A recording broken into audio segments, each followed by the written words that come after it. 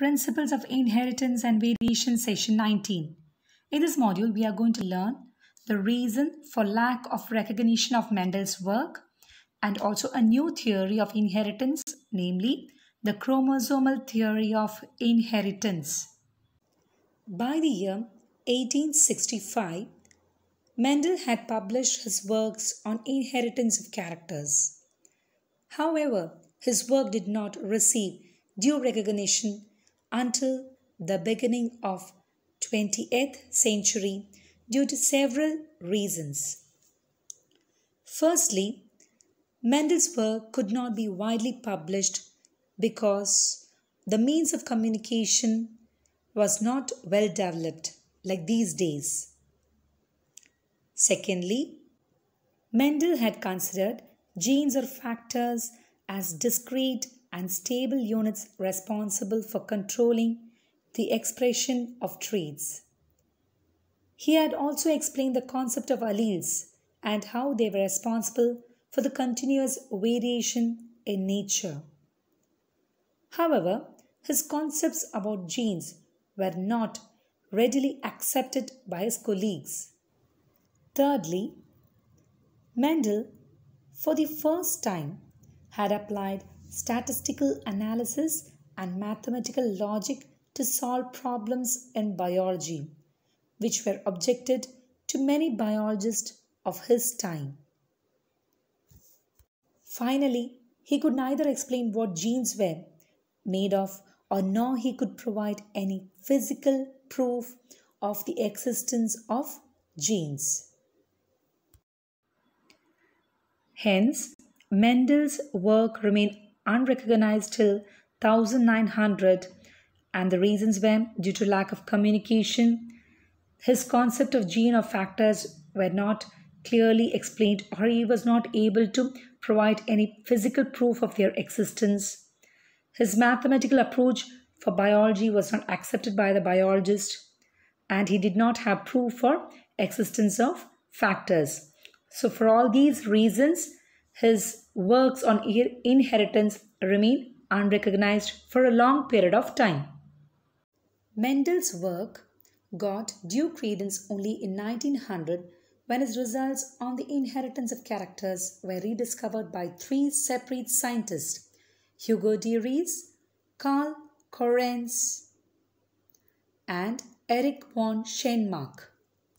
Moreover, the scientists were benefited due to advancements in microscopy that helped them to observe cell division.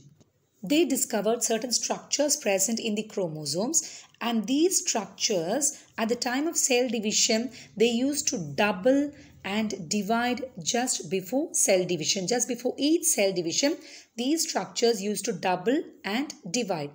And they call these structures as chromosomes, meaning colored bodies, as these structures were visualized by staining.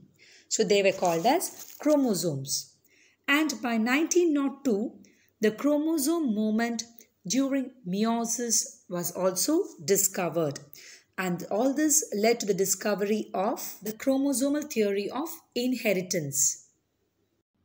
The chromosome theory of inheritance was proposed by Walter Sutton and Theodore Boveri. So these were the two scientists who proposed the chromosome theory of inheritance, and it is also called a Sutton and Boveri theory.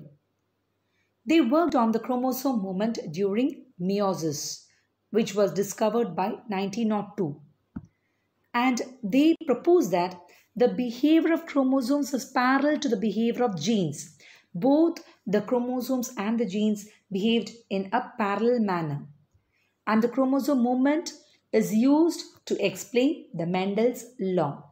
And this knowledge of the chromosomal segregation was combined along with the Mendelian principles, and a new theory was put forward, that is a chromosomal theory of inheritance. So they combined the chromosomal segregation which they had discovered along with the Mendelian principles and proposed the chromosomal theory of inheritance. According to this theory, the chromosome and genes both are present in pairs in the diploid cells. We know chromosomes are present in pairs, and also genes are also present in pairs in the case of diploid cells. And the homologous chromosomes, they separate during gamete formation, and that we have studied in meiosis 1 and meiosis 2. In meiosis 1, there is separation of the homologous chromosome resulting in the reduction of the chromosome number to half. And it is due to this pairing and separation of the homologous chromosomes, it results in the pairing and separation of the genes or factors which are present inside the homologous chromosome. So they propose that it is a pairing of the homologous chromosomes and the separation of the homologous chromosomes which leads to the pairing and separation of the factors or genes at the time of gamete formation.